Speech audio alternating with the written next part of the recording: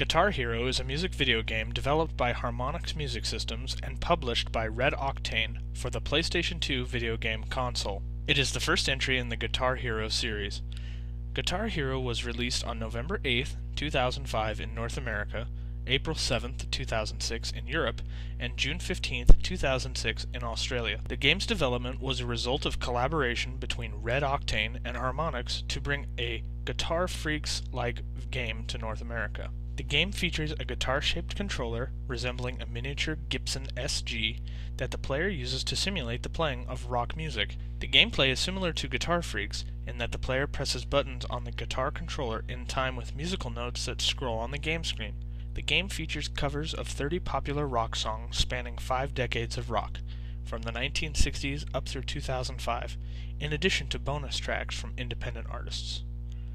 Guitar Hero became a surprise hit, earning critical acclaim and winning many awards from major video game publications.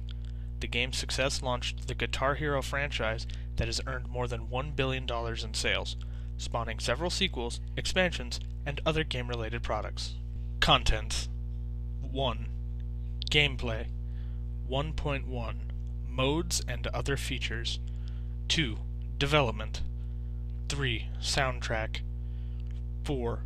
Reception. 4.1 Awards. Section 1. Gameplay.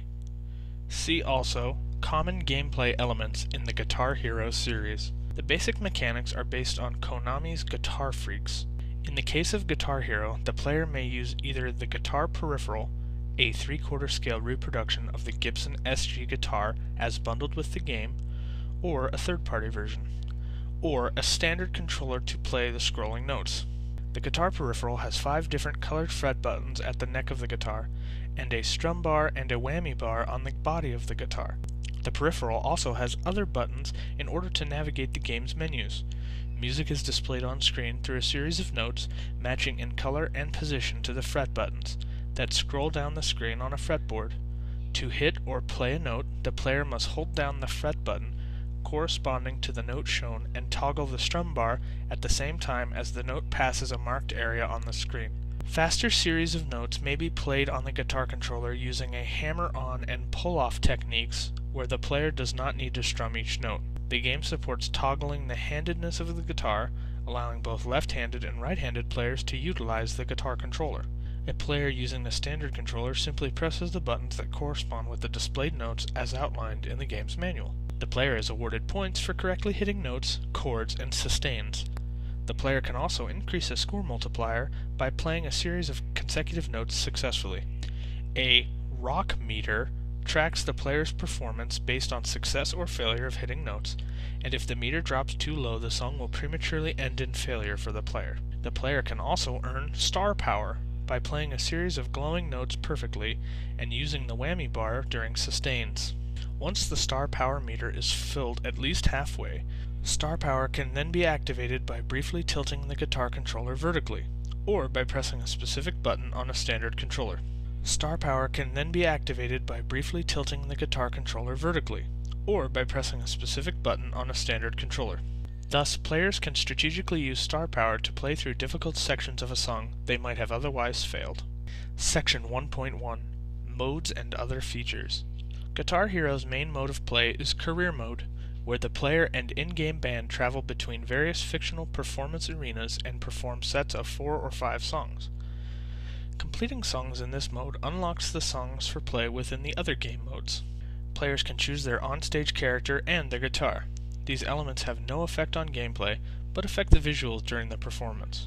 In Career Mode, players can earn money from their performances that is redeemable at the in-game store, whereas bonus content, such as additional songs, guitars, and finishes, can be unlocked. Quick Play Mode allows the player to play any unlocked track, selecting the difficulty, the character, venue, and guitar. After successfully completing a song in either Career or Quick Play Mode, the player is given a score and a rating based on 5 stars, depending on his or her overall performance. Multiplayer Mode offers 2 players the chance to compete against each other on the same song. 2 fretboards will appear on screen, one for each player, as they alternate playing sections of the song in a dueling manner. The player with the highest score at the end of the song wins. The 4 difficulty levels for each song afford the player a learning curve in order to help him or her progress in skill. The first difficulty level, Easy, only focuses on the first 3 fret buttons while displaying a significantly reduced amount of notes for the player to play. Medium introduces a 4th fret button while adding more notes, and Hard includes the final fret button while adding additional notes. Expert does not introduce any other frets to learn, but adds more notes in a manner designed to challenge the player. Section 2. Development.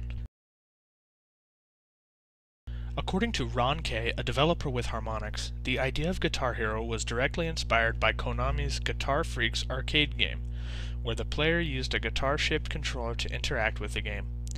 At the time, Guitar Freaks had not seen much exposure in North America.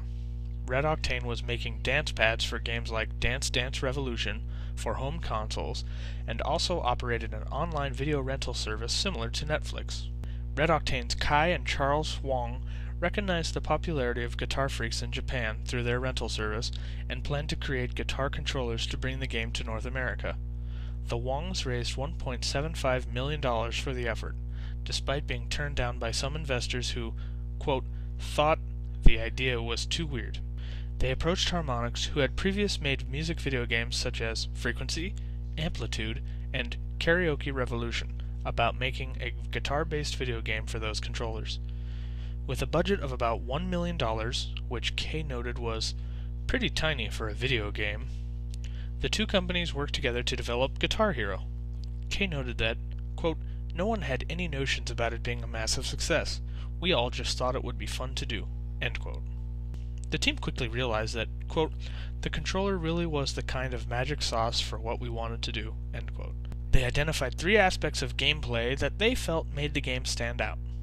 These aspects included the note-matching aspect and the showmanship created by the use of the whammy bar and tilting of the guitar within the game, end quote. Harmonix used third-party controllers made for Guitar Freaks that were already on the market for development of the game until Red Octane had prepared prototypes for the Guitar Hero controller. The controller initially had pressure-sensitive fret buttons to mimic the playing of a real guitar, but the idea was dropped as it made the gameplay too complex. The idea of using the whammy bar to boost star power, in addition to altering the pitch of sustained notes, was only realized about a month before completion of the game. Gem tracks, the pattern of notes for a song, were developed by a team in Harmonix, taking usually a day to develop the tracks for one song.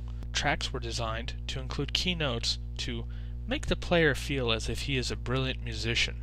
Software algorithms were used to assess the difficulty of the tracks, and the quality assurance team helped to rebalance the tracks for accuracy and difficulty. The software also allowed Harmonix to quickly make changes to the set list or to recreate the tracks for a song to make sure the overall difficulty of the game was appropriate. At the onset of development, the team did not have any idea what songs would be present in the final game. Kay noted that, quote, we wanted 30 or 40 songs for the game and put 100 on our wish list, end quote. The game was to focus mostly on hard rock songs, but the team was limited by what could be licensed. The team also felt morally obligated to include older classic songs like the Ramones' I Wanna Be Sedated to the younger target audience of the game. Harmonix had to modify the track list throughout development as certain songs were introduced or removed based on licensing issues, requiring the team to repeatedly balance difficulty and popularity of the track list. Wave group sound were used to create the covers of the licensed songs provided in the game. Marcus Henderson of the band Drist provided many of the lead guitar tracks for the covers. Wave group sound also went to efforts to try to recreate effects for some songs. In the case of Black Sabbath's Iron Man, the team learned that the vocal effects were created by having Ozzy Osbourne sing from behind a metal fan. The team sought out the same model of fan through Craigslist to generate the same effect in the game's cover. Many of the bonus songs were from groups that Harmonix employees were a part of or knew. Additionally, a Be a Guitar Hero contest was held, allowing bands to submit their own song to be included in the game. The winning song was Cheat on the Church by Graveyard Barbecue.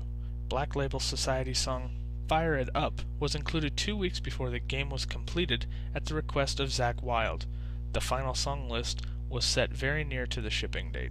Guitar Hero started with super basic Pong-style graphics for the game display. The final game art was led by Ryan Lesser, using the art team's involvement in the music scene. Based on the experience from Frequency and Amplitude, the team realized that people don't necessarily relate to abstract visuals. and included the depictions of live performances as previously used in Karaoke Revolution. House of Moves were used to assist in creation motion capture for the on-screen animations. Guitar Hero was initially released to retail stores in a bundle that packaged the game disc and a Gibson SG guitar controller priced at $69.99. Since its release, standalone copies of the games and the guitar controller have been released, including both Red Octane and third-party controllers from TAC and Nyko. Section 3. Soundtrack. Main article. List of songs in Guitar Hero. Guitar Hero features 47 playable songs, 30 of which are main setlist tracks that are covers of popular songs. Featured tracks include Iron Man by Black Sabbath, Take Me Out by Franz Ferdinand, Spanish Castle Magic by Jimi Hendrix, Bark at the Moon by Ozzy Osbourne, Smoke on the Water by Deep Purple, Crossroads by Cream, and Fat Lip by Sum 41. All cover tracks are credited on screen with the phrase, as made famous by, e.g., I Wanna Be Sedated, as made famous by the Ramones. The other 17 songs are master recordings selected from indie groups. Section 4. Reception. See also Cultural Impact of the Guitar Hero series. Guitar Hero received very positive reviews. IGN praised the fantastic soundtrack and great peripheral, further commenting that Mini Gibson SG controller, quote, is what makes Guitar Hero, rather than what breaks it, end quote. GameSpot echoed these sentiments, stating Guitar Hero had a great guitar controller and a killer soundtrack, and was possibly the best rhythm game ever made. Many reviews praised the game's gradual learning curve and difficulty approach through the song tier progression and the difficulty setting for each song. Play said the game gives bedroom air guitarists a chance to live out their rock and roll fantasies. GameSpy's review commented on the length of the songs in that, quote, once you hit the 3-minute mark or so, things start to feel too long, end quote. Eurogamer said, the lack of intentional star quality about the roster of songs and the absence of the original artists is perhaps the only thing that may detract from the package from an importer's perspective, and it would have been truly amazing with a better track list. Shortly after release, Guitar Hero became an unexpected hit. It was the second highest selling PlayStation 2 title in February 2006 according to the NPD Group. Game sales amounted to $45 million in 2005. Since then, the game has sold about 1.53 million copies through December 2007. The success of the game has spawned a $1 billion Guitar Hero franchise, including 2 sequels on several 7th-generation consoles, 2 expansions, a mobile phone-based version, and a portable version for the Nintendo DS. Harmonix no longer is involved in the development of the series due to its acquisition by MTV. Harmonix has since developed Rock Band using similar designs based on Guitar Hero's success. The game and its sequels have created interest in young adults and children in learning how to play a real guitar, and has been considered as a cultural phenomenon that has created significant cultural impact. Section 4.1 Awards. Guitar Hero has won several awards. In IGN's Best of 2005, the game was recognized for Best Music Game, Best PlayStation 2 Music Game, Best Licensed Soundtrack, Best Licensed Soundtrack for PlayStation 2, Best Offline Multiplayer Game, Best PlayStation 2 Offline Multiplayer Game, and Best Gaming Peripheral for the Mini Gibson SG controller. GameSpot also recognized the game in its Best and Worst of 2005, awarding it honors for Best Puzzle Rhythm Game, Most Metal, and Reader's Choice Best Puzzle Rhythm Game. The Game Developers' Choice Awards honored Guitar Hero for Excellence in Audio and Excellence in Game Innovation. The Academy of Interactive Arts and Sciences 2005 Interactive Achievement Awards honored the game with awards for Game of the Year, Outstanding Achievement in Game Design, Outstanding Achievement in Gameplay Engineering, tie, and Outstanding Achievement in Soundtrack. Guitar Hero also won Best Soundtrack at the 2005 Spike TV Video Game Awards.